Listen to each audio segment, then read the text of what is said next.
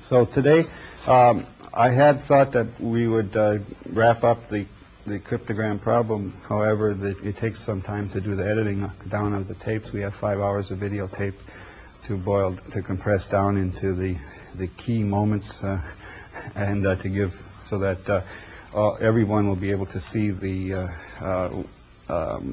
it was like on the other teams. And so tomorrow we're going to do that editing, and then Thursday that'll be the class on Thursday. So today I want to launch into problem 3, which we were going to launch on Thursday. Now, problem 3 is especially well, I think it combines so many aspects of computer science that it's going to turn out to be an especially instructive problem, and initially it involves logic. That's why I had the cryptogram I did yesterday. The closing words of it were "that's logic," and that's the transition between problem 2 and problem 3. Although it also gets into techniques of heuristic search, at least in one way of looking at the problem, one reasonable way, and also combinatorial algorithms for covering problems, and because we're going to be solving a special case of a NP-complete problem, where we're going to be trying to get as good a solution as we can to a covering problem. So it ties together lots of things, and there are many ways to approach this. I was amused to hear about the Alice program that Arif mentioned a week or so ago, because I already had known what the cryptogram was going to be. And here you were talking about maybe having Alice solving this thing that had a little bit to do with Alice, as we know now. So I'm still not personally familiar with that program, but that's again a case where that kind of searching, what you call it, constraint satisfaction, might be relevant. Now okay, so the main thing to get going on problem 3, however, is just to understand exactly what the problem is and to see the kind of circuit that we're dealing with, because it also has some interesting hardware implications. The circuit the problem does anybody remember anything about problem 3, or have you looked at it at all? Somebody said no, not at all. Okay, well the idea is that we've got an interesting circuit. The circuit is for a multiplier, a parallel multiplier, and I'm going to talk more. We're going to discuss, but I guess I'll do a lot of the talking today more than usual. The ideas of this multiplier. Parallel means what? If I say something's a parallel multiplier in hardware, what is that? Why do I say? A lot of things at the same time. It tries to do a lot of things at the same time. Yeah, we're trying to minimize the depth of the circuit, the number of gates that you have to go through in order to get your output signals between the input and output. And the fewer that is, the more parallel the circuit is, I guess.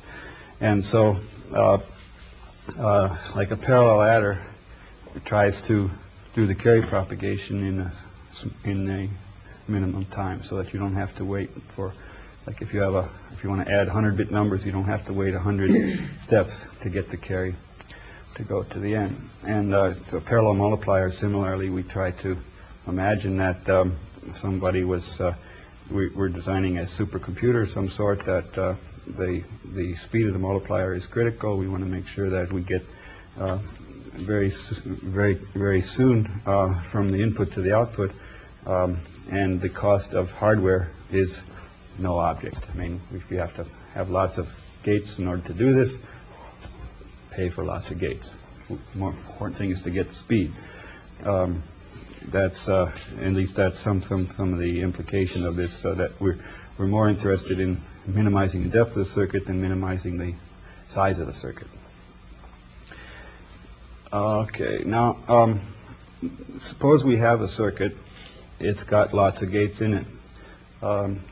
then it's been manufactured, and the question is, did something go wrong in the manufacture?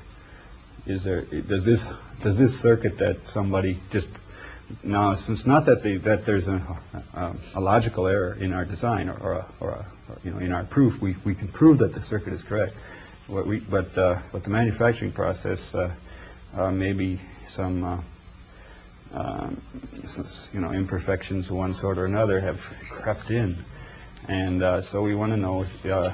We assume that the process of manufacture is sufficiently reliable that we haven't lost much of the circuit, and for the purpose of this problem, we assume that only one part of the circuit is going to be defective, and in fact it's defective in a particular way that they call stuck-at faults. This means that a gate that's computing a binary function of its inputs is either always producing 0 or always producing 1 as its output.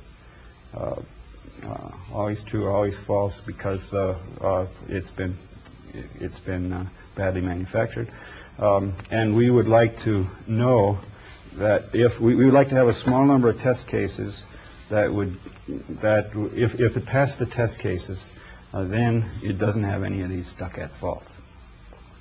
Not a single stuck-at fault in both senses of that word, of that sentence. It doesn't have any single stuck-at faults. But it might be possible that it'll have 2 faults or 82 faults. And it'll still pass all of our test cases. We're only giving a set of test cases that are supposed to detect the errors of the single stuck-at fault. We don't correct them. After our test cases are run through, we won't know necessarily which gates are flaky, which gate is stuck. We just know that the chip or whatever it is we've manufactured ought to be tossed out. We haven't figured out which part of it is wrong. So the test cases then are numbers to be multiplied, x, y, and xi, yi, and we also know the product, zi, and for I equals 1 to n, we multiply, we put xi, yi in the inputs, and we check to see if the output is equal to zi, and if it matches for all n, then we know that we have no single stuck-at fault. The question that we're trying to solve in this class then will be to find the smallest n, for which there exists a set of these xi, y. The smallest would be the smallest that the class can find, unless we can also find a proof that we have smallest. It seems to be unlikely at the moment that we're going to have a method of actually exhausting all smaller n, unless somebody can come up with a really a solution like n equals 3 or something like this, which happens to detect all of them. Then we could probably prove that no solution with n equals 2 would work. But I suspect that we can get n down in the range of a couple dozen, or what did I say in the problem? Less than 16. I mean, something like that. Anyway. We should be able to get it. We should be able to get n reasonably small,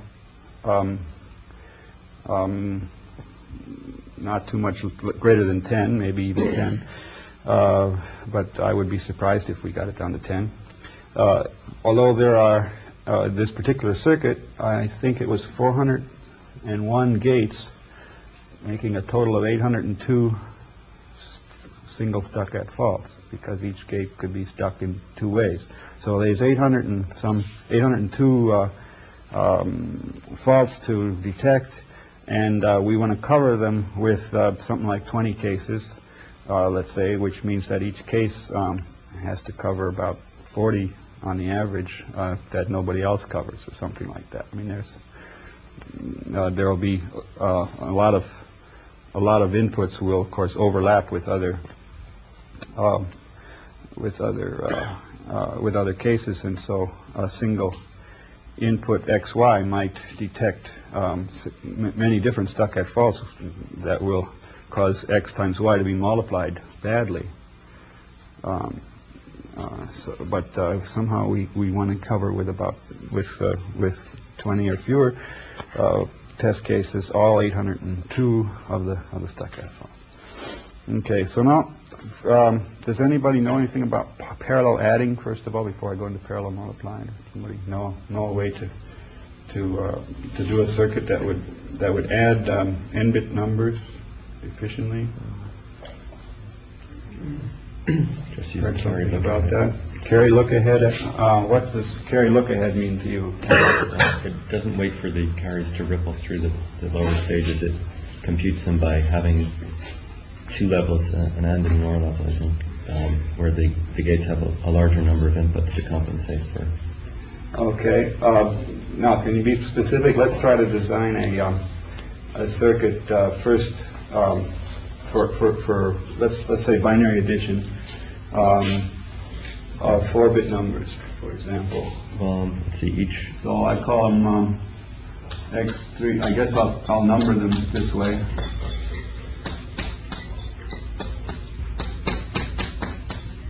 Okay, well, each stage either produces a new carry or propagates previous one. So we're going to add these in binary, and we get carries. So let's call this say Z0, Z1, Z2, Z3, and then there's carries C0, C1, C2, C3. These are carries in the formula. What would be a formula for Z0 and C0? The formula is the same for each case. So Z sub I is equal to, this is the thing without carries, Xi plus yi mod 2. Xi plus yi mod 2, which is also known as Xi exclusive or yi, and I think in the handout I used, what did I use? Yeah, circle plus for exclusive OR. That's my favorite notation for exclusive OR. I think it's got to win over all the other notations someday. I like to also use it for when the x's are arbitrary non-negative integers. When x and y are arbitrary non-negative integers, the exclusive OR, x circle plus y to mean the exclusive OR of the binary binary representations of the integers. It's also called NIM addition because this is the way the game of NIM. I think some of you might have read. The winning strategy is based on getting to positions where the exclusive OR, in this sense, of all the piles is 0. Those are positions from which, if you take anything off of a pile, you're bound to destroy that condition. But then there's another move that you can make to restore the condition that the NIM sum is 0. So exclusive OR of integers turns out to be an interesting operation on integers too. But on 0 and 1, we know what it is. 0, it's the same as saying we get 1 if x and y are different, and 0 if x and y are the same. And then C sub I is equal to the carry. So Z sub I was xi plus yi mod 2. Ci is xi plus yi div 2. It's xi and yi, or ci minus 1 and yi, and or ci minus. Oh no, I'm talking about in the first step here. Yeah. So there's you're looking ahead for the final But I'm saying that we can add these two first of all, and we have these numbers and we have these numbers. Okay. But then there's going to be one thing we could do is add these again, and then we would get another step of carry, until finally there wouldn't be still all the C's were 0, and then we'd be done. And we can prove that in the next stage, if we take Z0, this is going to have to be Z0 here, Z0 plus C1. There's still a possibility you know, this could be W1 or something, but there's a possibility that there's a carry over here at the next step, and we could use this process several times. But now, Marianne, you were going further, and so I need another letter for let's call this W, and I'll and then C. Then we can try to get a C that represents the final.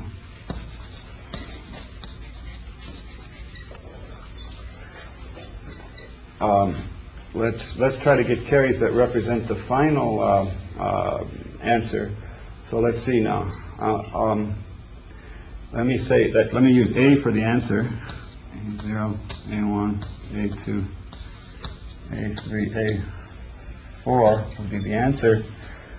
And let's suppose that A sub I is going to equal Z sub I exclusive or C sub I. That'll define the carries. The carry that I think you were saying, Marianne, was going to be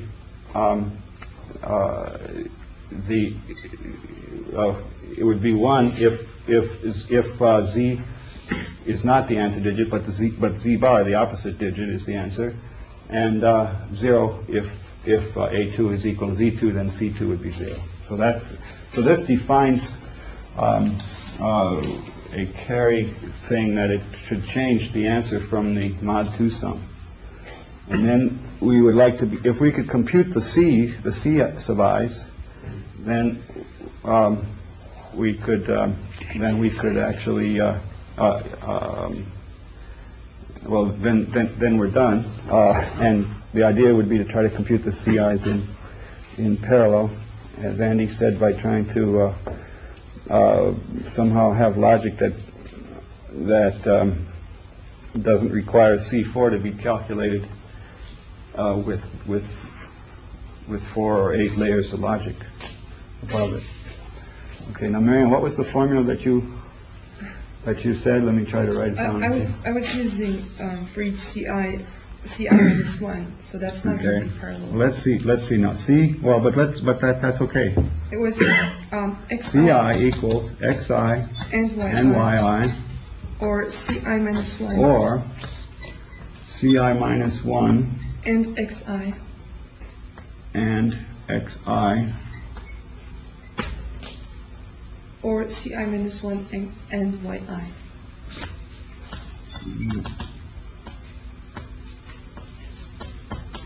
Okay, now let's take a look at this. This is a carry. This says that, see, what this C sub I represents a carry. Let me see, maybe I ought to make this C sub I minus 1. Not sure. It's supposed to represent a carry. You know, if the carry, if Z2 is different from A2, that means that there was a 1 carried across from the right. Okay, and so CI, so I want CI minus 1 here. This means that, like, for example, A3 would be Z3 exclusive OR with C2, because C2 would represent a carry from a carry across this line here for C2, and you're saying that C2 would be true if X2 and Y2 are both correct, or if X2 and C1, or X or Y2 and C1. So you have at least 2 out of the 3 of these, of the X2, Y2, and C1 being on. Okay. Could actually replace those last 2 terms with just CI minus 1 and ZI, since we've already computed ZI. We've already figured out that. So another formula for this is XI intersect YI, which in fact we know also is as otherwise known as W sub I, right?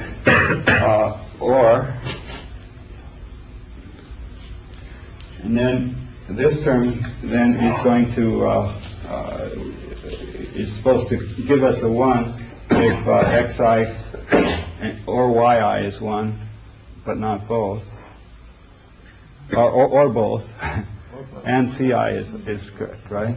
But we don't need it. But we don't really need the case when they're both on. So that's a don't. I mean, that you got to pick it up if they're both on, but we don't. We've already done so. So Roger's pointed that this could also be written ci minus 1 zi. Where even though this zi is not the same, I mean, you don't have this part of the formula is not equal to this part of the formula, but the union when you put it in with xi yi, it's equal. All right. Now, okay. So now we've got a recurrence relation for the c's in terms of the w and z, and we can expand it out. So, like C, let's take a look at C3, for example. That's equal W3 or C2 Z3. And then going on, that C2 is equal to W, well, let's put the Z3 first. So that's Z3 times W2 or C1. And this is equal to W3 or Z3W, the distributive law. I guess I'm dropping my and signs here. Excuse me for that. I'll use concatenation to mean logical and. So W3 or Z3, W2 or Z3, C1, Z2, Z2, C1, good. And so this will give me a Z3, Z2, C1, which is going to be W1, and then the last term will be Z3, Z2, Z1, C1, C0, and C0 is, since C minus 1 is always 0, so C0 is just going to be W0.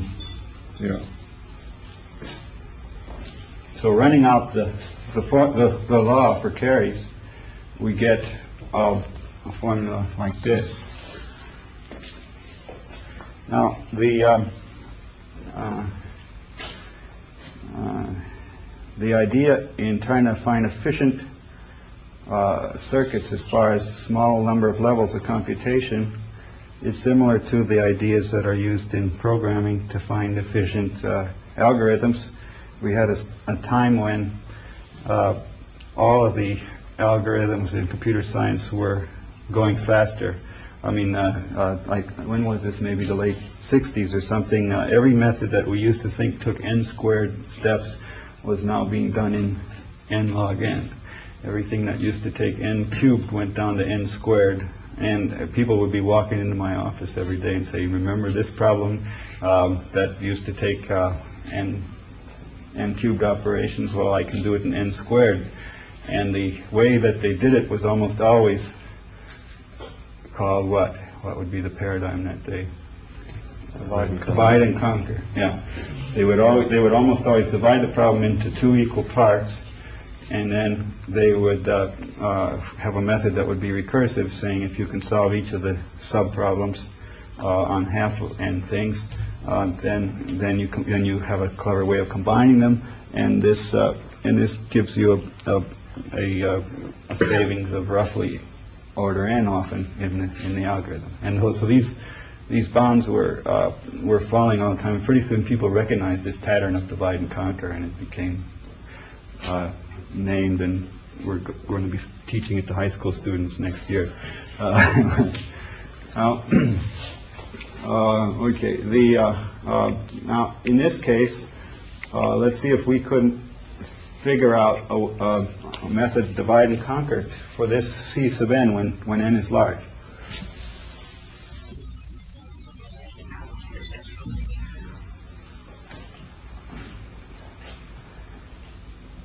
see if we can think of a way to calculate. I mean, 3 isn't too large, but you have to think big. Think that 3 is a big, large number.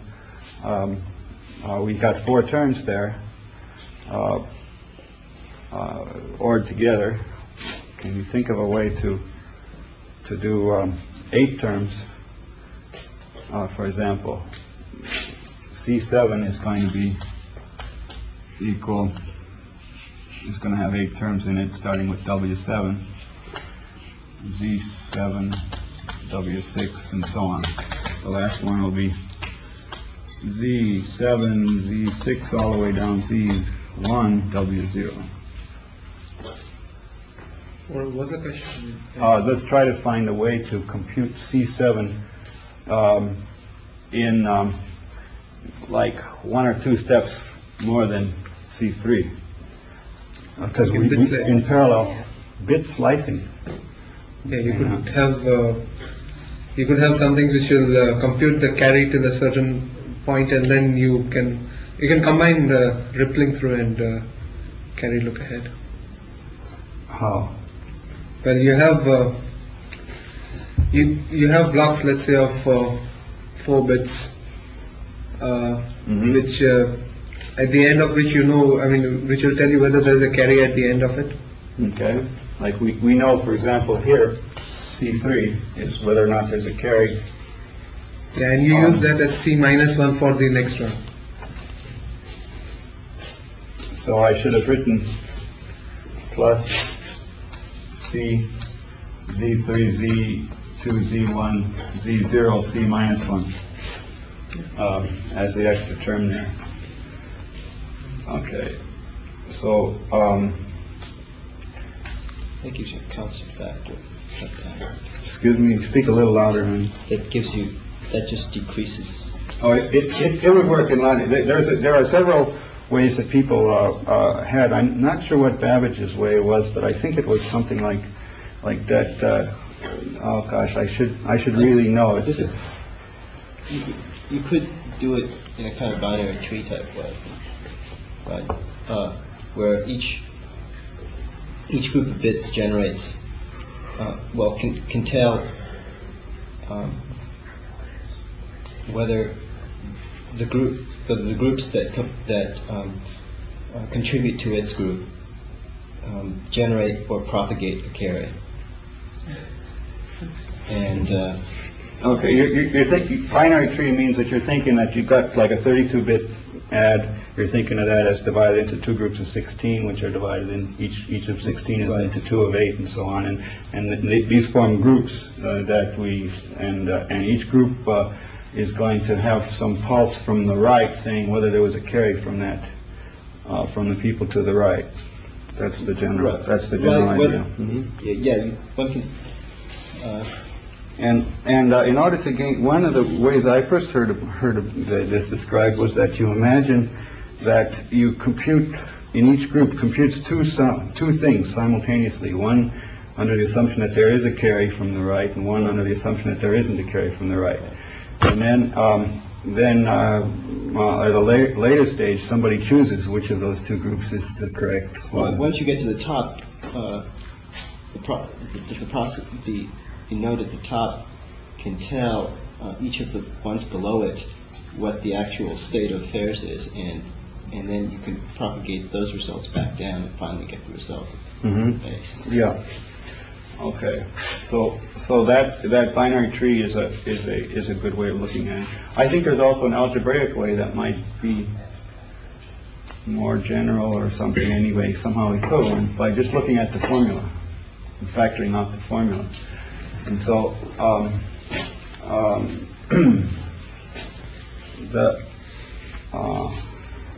so let's see if I can.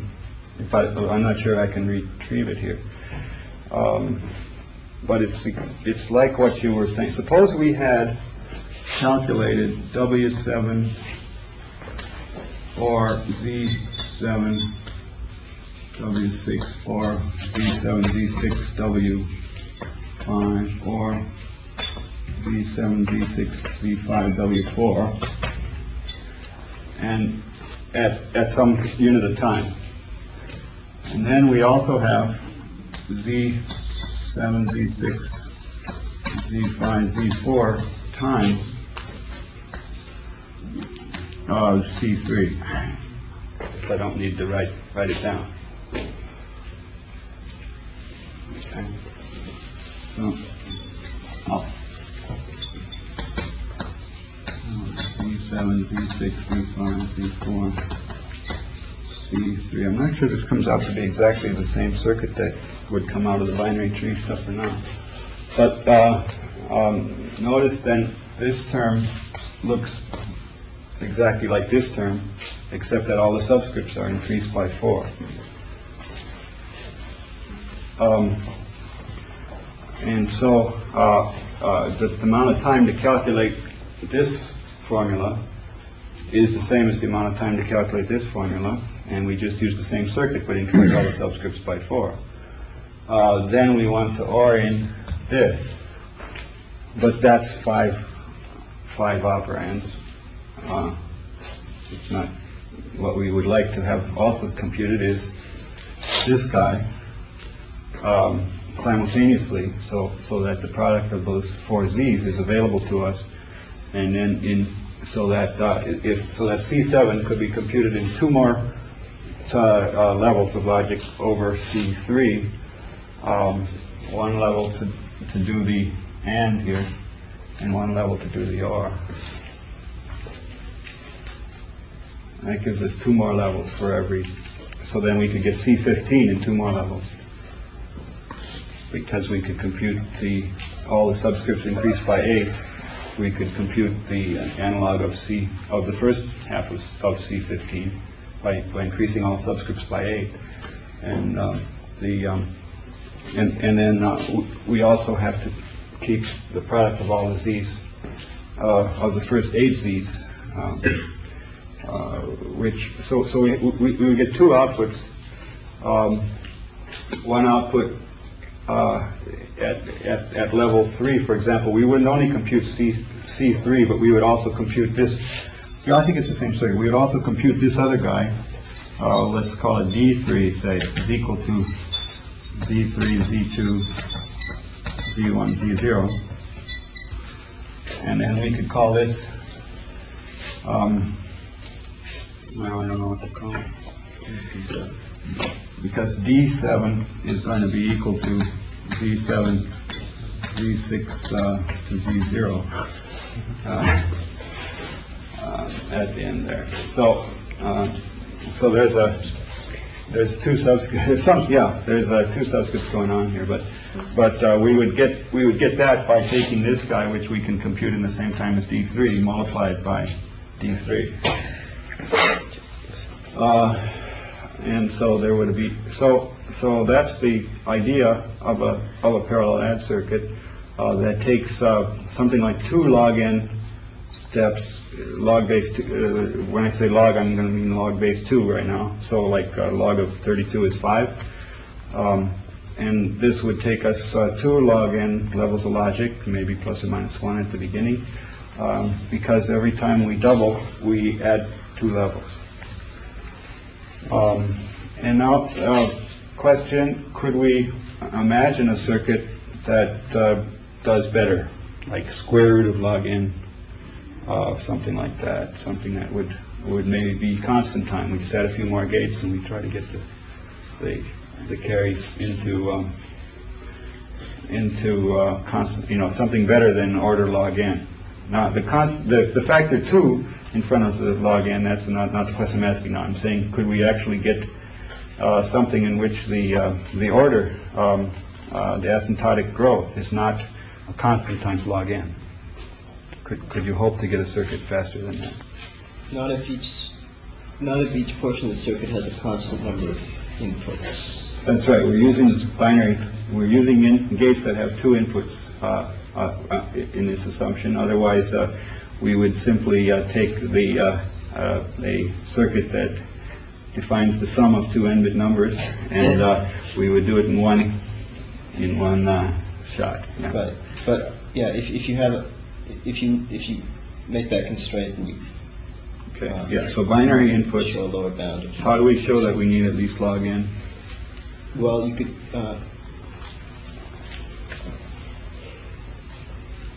you construct, I think, just a single input pair, which will require you to look look at all the bits essentially. Okay, yeah, you're getting at it. What you're saying is that the answer depends on all the inputs. Right. If it was a function that didn't depend on all the inputs, then we would have some hope of doing it in less than log n levels. But if it depends on all the inputs, if it's somehow there's a way of setting n minus one of the things so that the nth one matters. You know, when you choose any input, then there's a case in which that input can affect the output. Then the circuit is going to have to involve that input indirectly. And in 3 levels of logic, we can only involve at most 8 inputs. There's no way we could imagine touching more than 8 inputs in 3 levels of logic, and similarly 16 inputs in 4 levels of logic. So, but if it doesn't depend on if the function we're computing is independent of some of the inputs, then of course we don't need log n levels. But if it's any function that involves all the inputs, so does this carry? Does it depend on all the inputs? The last carry will depend on all the. Yeah. The last carry depends on all the inputs, so that's a bottleneck. Yeah, that's a bottleneck. That proves a bound of log n times the coefficient of 1 in the constant factor. And for improvements to find out exactly what the exact minimum number of gates are, see Bob Floyd's course 256. I'm not sure what the number is, but he has worked out also for multiplication the typed upper and lower bounds on these things. Very interesting, because neither the upper bound nor the lower bound is obvious. I mean, there was sort of a simple proof that gets you within one of the true lower bound, one lower than the true lower bound, and one higher than the true upper bound. And then it takes hard work to show that actually the lower bound is one up, and similar hard work to show that the upper bound goes one down. As I recall, I think that was maybe for the multiplication problem, but I'm not sure. Anyway, we're going to need something of size about log n, and this is the method that's used in the one in today's in problem 3, and it's not allowed to change the circuit. Problem 3, we all got to be working on the same circuit, and so the circuit is given. We're not allowed to come up with a better circuit if there is a better one. This is the one that happens to be implemented, and how do we see it in this notation now? Let's take a look at the those of you who have your thing there. I'm just going to be showing the way it looks in the gate definitions. Let's look down here at the carry propagator. This is an ad hoc notation that I made up just for the purposes of this problem. Several people have been working on good notations to describe hierarchical design, and we need some kind of an iterative construct, and people have been, just writing in Lisp or something like that, but I wanted to have something that's particular for this problem. You can imagine having a compiler that would translate this notation into circuits, but you don't have to write that compiler as part of problem 3. All you can do is take this chart here and code it in Pascal or whatever language you want by compiling it in your head into something. But somehow you're going to have to convert this from this notation to the internal representation in your program, where your programs that work on problem 3 will certainly want to represent the circuit somehow inside of them. And this notation is, however, formal enough that it could be compiled by a machine without. I mean, it would be a decent project for a compiler class. So each module is declared with the first statement being an input statement, the last statement being an output statement, and ending with a period. And and that defines. Here we have a parameter k in the module. So module ck is k is a parameter to this, which will be a constant whenever we invoke it. Like down here, we invoke C1, C2, C4, and C8. Now the notation could probably be first seen. Let's go on the first one, the half adder. This is the because this one doesn't have any subscripts in it. This will be the simplest case of the notation. And the half adder is what just computes these two quantities. You got three inputs. I'm sorry, x, y, and c, and you compute. So it's not related to what's on the board very much. You have three inputs and we produce two outputs. X plus y plus z input and outputs are u and v, where v represents the carries of three column addition, three binary numbers, and u represents the other. And so there are three inputs, each input being 1 bit. And then the first thing says x exclusive or y goes to A, x and y goes to B, and so on. We compute 5 functions, and then we output u and v. So we have two outputs, and then later on, when we call this module, we show what the inputs are, h of 3 inputs, and then a right arrow, and give 2 outputs. So that means that A sub I would be the first output, u, and B sub I would be the second output, v. And so that's the way a higher level call of a module results in a circuit. So now when we get to the C function, then we have a for loop, and it says for I equals 0 to k minus 1. That's just a macro abbreviation really it says repeat these statements with all the i's replaced by constants. So this says 0 goes to A 0, 0 goes to B 0, then 0 goes to A1, 0 goes to B1, and so on up to k minus 1 with the right arrow. And then for I is k through 15, we compute AI by that by that method, and this defines carry propagator, which is shifting by k. And what it's really doing is the operation that we called C's and D's on the board over there. That is, if you assume that the x's are the C's and the y's are the D's, then this will shift everything k bits to the right and compute the next step over of the function. We'll take a look at that exactly later on. But then as a high level, module A is a parallel 16-bit adder, and it takes then 2 inputs, x 0 15, y 0 15. This dot dot notation is an abbreviation for notation with commas. x0 comma x1 comma up to x15 comma y. It's as if there were actually 32 numbers there written down with commas. 32 inputs written with commas between them. So the dot dot and the for conventions are simply a way to expand the definition until you have primitives that are just 1 bit operations. And the first thing then that we do is we do the first line there. The x and the y's go to the z's, although I got a and z interchanged in my notation. And then x and y, those are the w's, which I call b's here. Then I call C1 of certain inputs. 0 is one of the inputs to C1, and then B0 to 14 and A0 to 14, and that gives me 32 bits of output.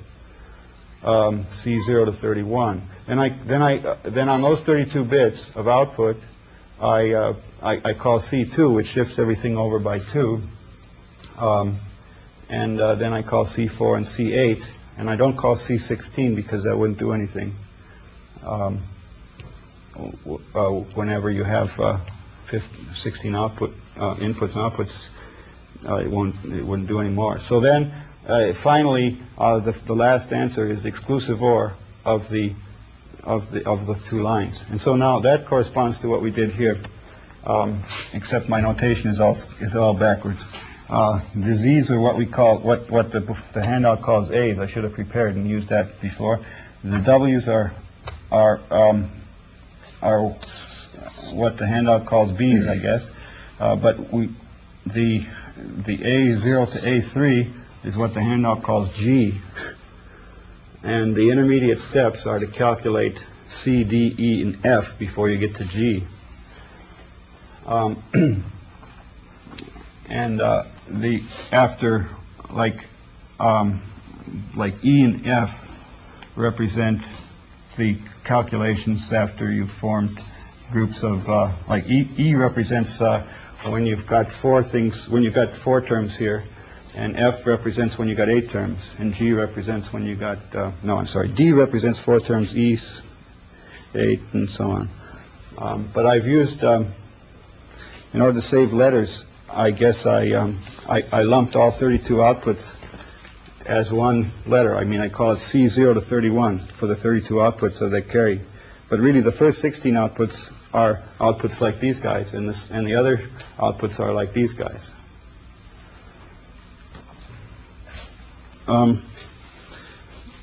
Now, then the final coup de grace is the addition of the last carry to the Z. And in this adder, it throws away the carry off the left end, because after you multiply two 8-bit numbers, the product will never be more than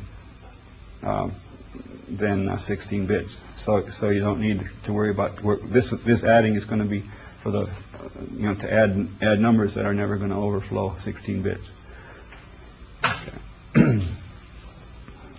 Now, what time is it? So I want to 10 minutes to, okay. I just read a neat joke, a story about the students at Caltech who knew that Professor Apostle never had a watch. And he paced himself by the clock on the wall, and the guy rigged the clock so that it would go 10% faster than 15% faster, and the professor had to race more and more through his notes, and he still, well. Now,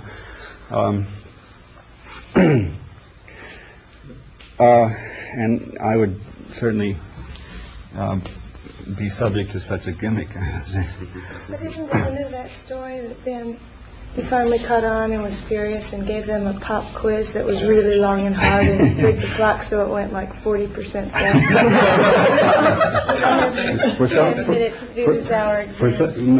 This book I was reading was written by the students, and for some reason they left that part of the story out.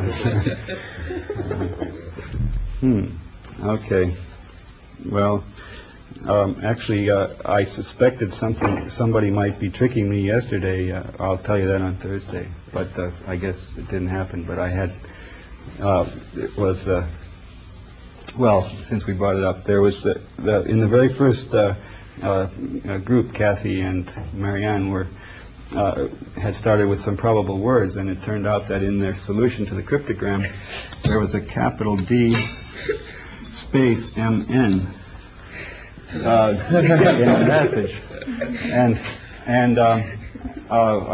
it looked like a probable word should be tried at this point. These are very nice girls, and they didn't, they hesitated as long as they reasonably could before trying to put the letter A in here. But meanwhile, I had snuck out of the room to go back to my terminal to check that the file that I had sent them hadn't been corrupted. Because I've been reading about all these Caltech pranks, and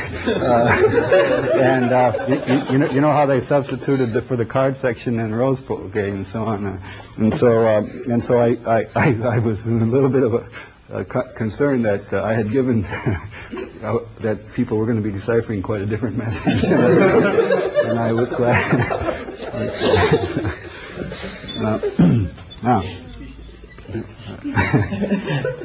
Okay. Now, Okay, so back to the hardware. The method that's indicated by our circuit here is really quite general. I give it only 8-bit by multiply 8-bit numbers to 16 because that made a nice size for the problem. 4 by 4 is too small to be very interesting. 16 by 16 is only to be tackled after you've solved this one well, and I didn't want to be responsible for all the machine time that could be done in poor solutions to the 16 by 16. I know the size of the circuit, but I didn't bring it with me. I think it quadruples roughly when you double the number of inputs, and so 8 by 8 is the one that we're actually going to be working on. However, I recommend when you put this into your programs, you don't specify it exactly for 8 by 8. That is, that you debug your programs first on a 4 by 4. In fact, 3 by 3. It doesn't have to be a power of 2. I caught a lot of errors in my own attempts on this when I was exploring it by just trying a 3 by 3 case of multiply 3-bit by 3-bit numbers. You have to propagate carries until you get, like here I called C8, but as soon as it gets greater than n, like if you're multiplying 8-bit numbers, I had to go up to C8 in this call, but I wouldn't ever have to call 16. Well, if I was doing 9-bit numbers, I would have to go as high as C16 now. So I had to keep doubling until a certain threshold. I forget what the exact, but you can generalize it. I think as soon as you understand the circuit, it'll be clear how to generalize that whenever this says 31, this means to you 2k minus 1, or if you're multiplying k-bit numbers. And if it says 15, it means, 4k minus 1 would be 31, and 15 would represent 2k minus 1, and so on. Various things will be generalized in that way. Now, the idea of parallel multiplication has a parallel adder in it, but there's another thing that goes on too. I guess I'll just turn this over. And that is accumulating partial products. So if we're doing, let's imagine that we're doing just 3 by 3 multiplication.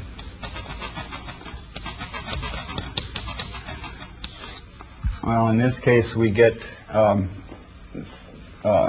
say A2, A1, A0. I could use subscripts, but let's just change letters because we only got 3 of them to worry about here. Okay. Now we got 3 partial products, and then we have to add them up, and then that'll be the solution. Now there's a very well, if we had, I guess, in fact, this is too small. Let's do 4.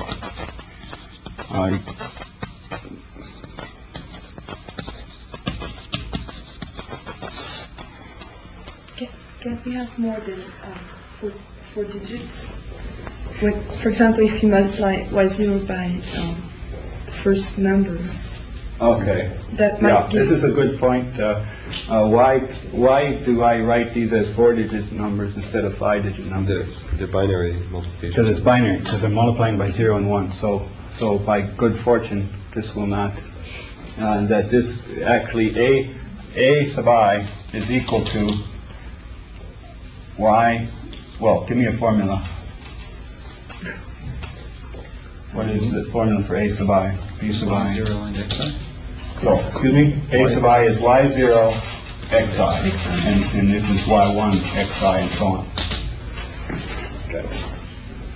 So those are ands. Now we've got 4 binary numbers to add up, and lots of zeros in there. Because if we think of these as being 8-bit numbers, there's 4 zeros over here. There's 3 zeros to the right here, and 1 0 there to the left. But we got 4 8-bit numbers to add, and we get an 8-bit answer. Now, one of the things is that the zeros are propagating throughout this circuit, and whenever I have a command in my language that says compute 0, set something to 0, you don't really set it to 0. You just imagine that there's no that 0 is on the output line or on the input line. And if you say and something with 0, anything ANDed with 0 gives you 0, and so again the input is never looked at. We drop out all the gates that we can because one of the inputs is known to be 0. Why do you have the last column zeros there? Well, I was just going to imagine that I'm putting into an 8-bit adding circuit. I don't really need them, but if I'm using an 8-bit adder, then I have 8 inputs. So I just I gave 8 bits in every one, but it's guaranteed to be 0. But you can get a 1 here, and you take 15 times 15, and you get 225, which is bigger than 128. So now the one naive idea would give us a much poorer answer than the one that's actually done in the circuit. The naive idea would say, okay, we know how to do parallel adds, and so we do parallel adds of these two and parallel adds of these two, and then a parallel add of those, and we've guaranteed that we've got the sum. What's the running time of that kind of a method if we imagine going this to be to n bits instead? We would have to do, we would be left with, in one level of logic we got all of these computed. So in one level, this takes one instant of time to get all of these, the n partial products, in this case n equals 4. And then if we would do a parallel add by pairing the n's, then we would have log n levels of parallel adds.